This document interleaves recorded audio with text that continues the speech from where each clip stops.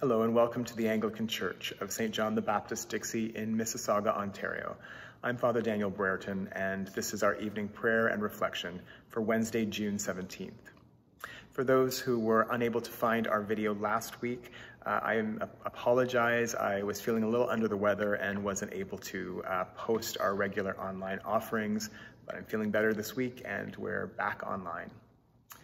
If you would like to take a small candle, if you happen to have one, it's good to light a little candle as we're beginning, sets apart this time and this space as sacred time and space in which to encounter God and to be reminded by the burning of this candle that the Spirit of God is with us.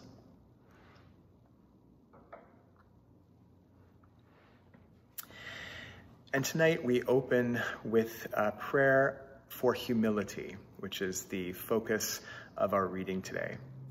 This prayer comes from one of the well-known saints of the Church, the Catholic Church, Saint Therese of Lisieux, a 19th century Carmelite nun, often known as the Little Flower of Jesus. And this is her prayer for humility.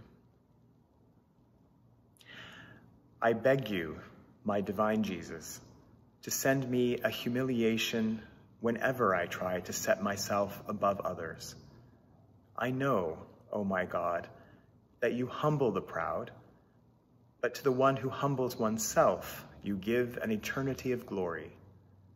So I want to put myself in the last rank and to share your humiliations so as to have a share with you in the kingdom of heaven.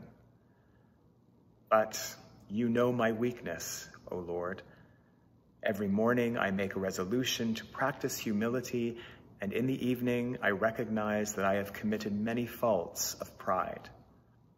At this, I am tempted to become discouraged, but I know that discouragement is also pride. Therefore, O my God, I want to base my hope in you alone. Since you can do everything, deign to bring to birth in my soul the virtue I desire. To obtain this grace of your infinite mercy, I will very often repeat, O Jesus, gentle and humble of heart, make my heart like yours. Our reading this evening comes from the Gospel of Matthew, Matthew chapter 18, verses 1 to 9.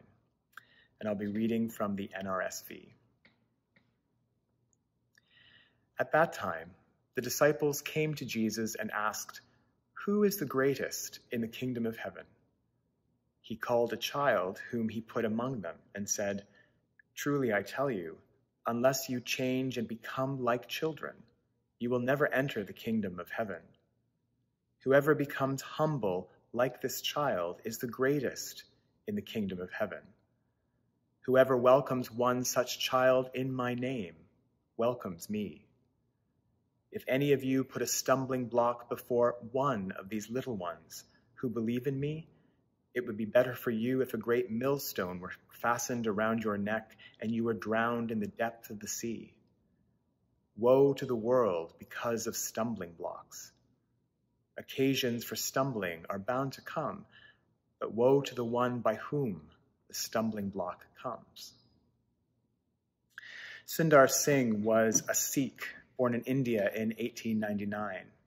At the age of 16, after a vision of Jesus, he converted to Christianity, having himself baptized in an Anglican church, and for that, his family and most of his community completely ostracized him.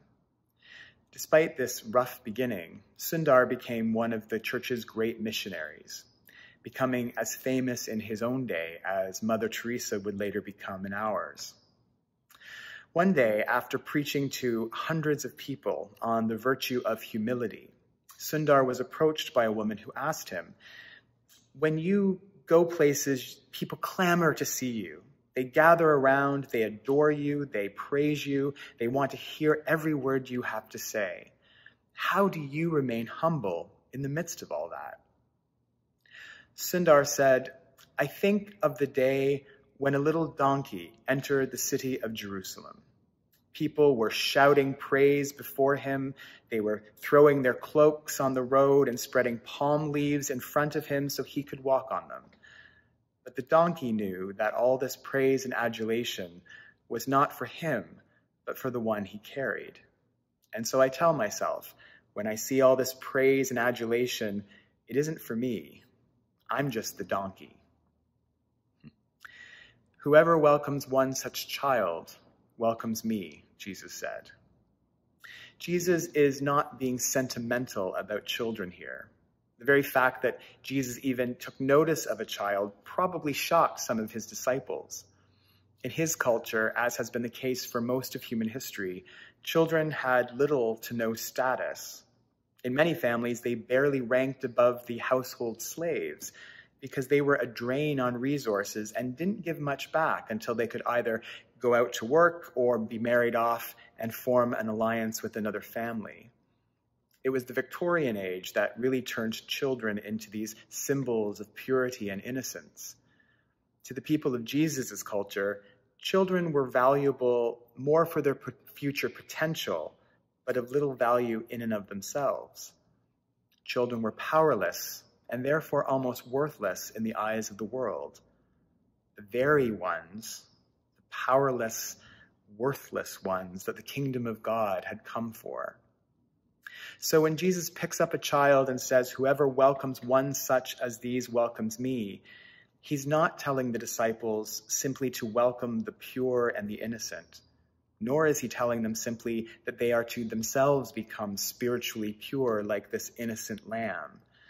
Rather, he's telling these passionate, zealous men that they must recognize their own powerlessness and dependence on God, just as a child has to be dependent on his or her parents.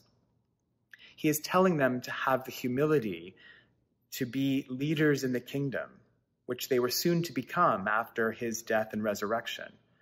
And so their job and ours, as Jesus' disciples today, is to be concerned about the very ones that no one else in society is concerned about, to notice the ones that no one else notices, the ones our society has deemed of less value because of their age, because of their ability, because of their gender, because of the color of their skin, because of their sexual orientation.